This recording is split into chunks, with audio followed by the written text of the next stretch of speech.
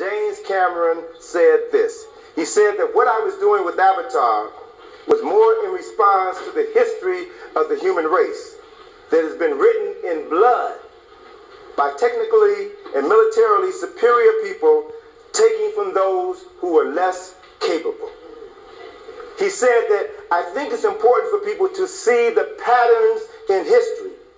And I think that science fiction is a way of making history exciting by putting it in the future and taking you to a new planet and showing you exactly the same stuff that's been happening for the last 2,000 years. See, science fiction is a form of cognitive dissonance, mental disengagement, separating you from now, putting you either in the past, putting you in the future, and telling you the same old stuff. Cameron went on to say the science fiction is excellent for that because if you make a comment about the Iraq War and American imperialism in the Middle East, you're going to get a lot of people ticked off at you in this country. But if you do it in a science fiction context, where you do it at a metaphorical level, the people get swept in by the story, and they get to the end of the movie before they realize that they've been rooting for the Iraqis all along. All right? That's agitation propaganda. That's anti-military. He couldn't just come out and do it. He had to find a covert way of delivering that message.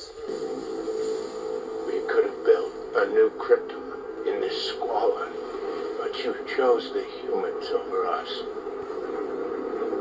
I exist only to protect Krypton. That is the sole purpose for which I was born. And every action I take, no matter how violent or how cruel, is for the greater good of my people. You led us here, Captain. And now it's within your power to save what remains of your race. You led us here, Captain. And now it's within your power to save what remains of your race. And now it's within your power to save what remains of your race. Optimus, all I ever wanted was the survival of our race. You must see why I had to betray you. You didn't betray me. You betrayed yourself. Optimus, all I ever wanted was the survival of our race. You must see why I had to betray you. Optimus, all I ever wanted was the survival of our race. You must see why I had to betray you. Earth, birthplace of the human race. A species much like our own, capable of great compassion and great violence.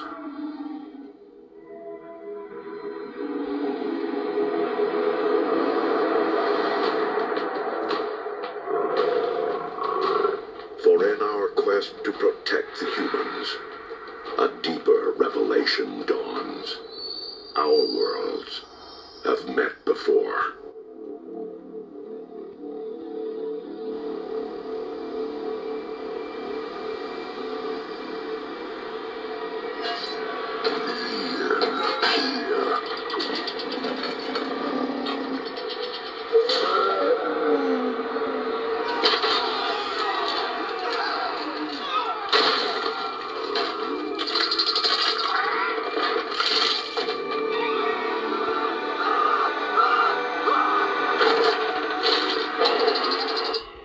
Our only security lies in preemptive attack.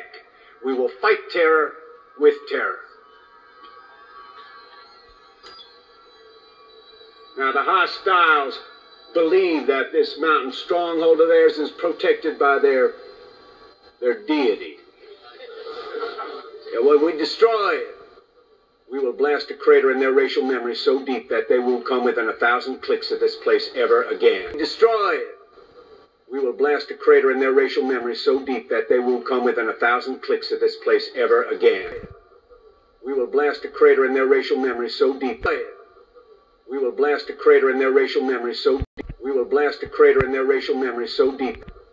We will blast a crater in their racial memory so deep that they won't come within 1,000 clicks of this place ever again. Look, you're supposed to be winning the hearts and the minds of the natives. Isn't that the whole point of your little puppet show? You look like them and you talk like them and they'll start trusting us. We build them a school, we teach them English, but after what? How many years?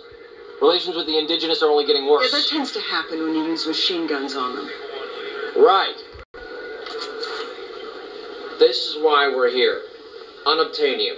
Because this little gray rock sells for 20 million a kilo. That's the only reason. It's what pays for the whole party. It's what pays for your science. Comprendo?